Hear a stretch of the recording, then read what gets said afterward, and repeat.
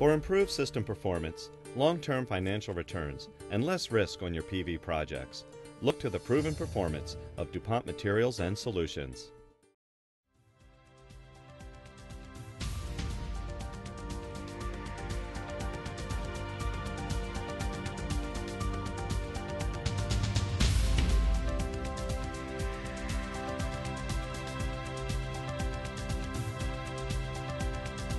Hello and welcome to another edition of PV Newscast. Coming up, more companies fall victim to the solar shakeout, including a big scalp, Q-cells. Germany has a new feed-in tariff, and a new report forecasts module shipment growth. Bankruptcy concerns have been confirmed as Q-cells cancels bondholder restructuring plans and files for insolvency. Management efforts at Q-cells to restructure bondholder payments to boost liquidity have been derailed due to a ruling of the Frankfurt Higher Regional Court of Final Appeal on a case not directly related to the struggling PV manufacturer.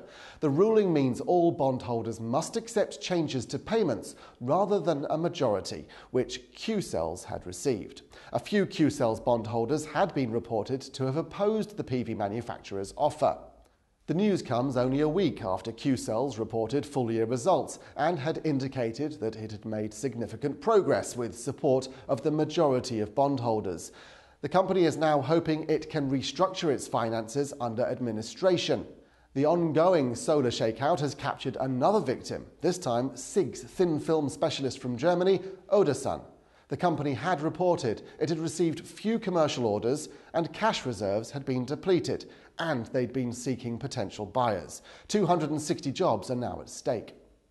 In more bankruptcy news, Solar Millennium's US subsidiaries also file for Chapter 11 administration as a consequence of Solarbuzz also recently filing for bankruptcy. Solarbuzz had previously acquired the PV project pipeline of Solar Millennium's US operations. In a twist, the Solar Millennium saga, its former CEO Utz Klassen has filed a $265 million suit against the firm on defamatory grounds. And as has been the case with this solar shakeout, news has surfaced of an apparent rescue for some of Scheuten Solar's operations, having announced it was in financial difficulties late in February.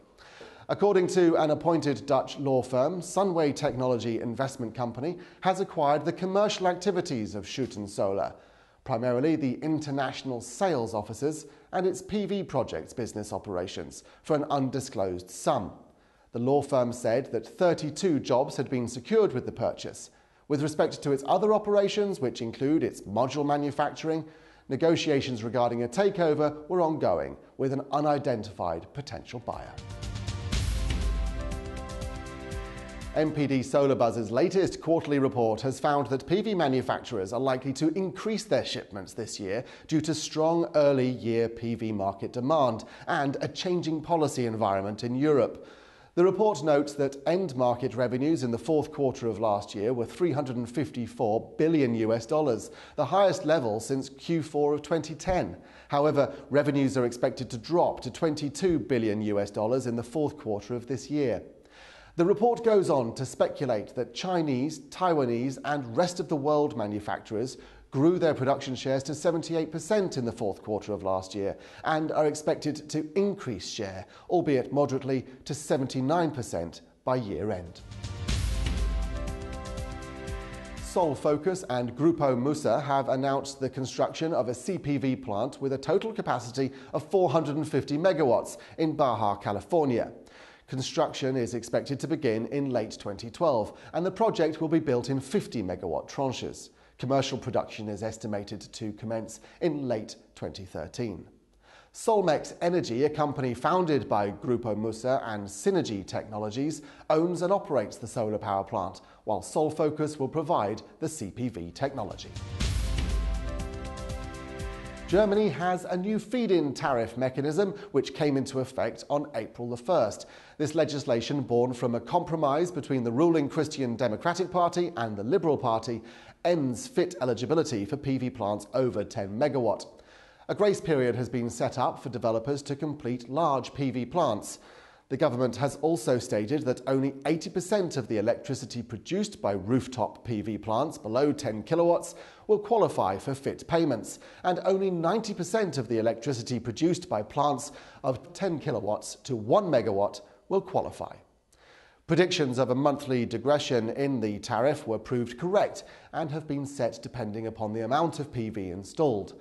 Full details are, of course, on the PV Tech website. And finally, at last week's PV Fab Managers Forum, which attracted nearly 200 attendees, the third annual edition of the International Technology Roadmap for PV was revealed. The latest roadmap emphasises new cost of ownership drives, thinner wafers and quasi-mono wafer inclusion, amongst other key amendments. The European PV Group management also honoured the activities of Marcus Fischer, head of R&D at Qcells, and Axel Metz, who heads research at Schott Solar, for their exceptional work in chairing the road mapping effort. And it's the first of any award given by the group, so congratulations to both of them.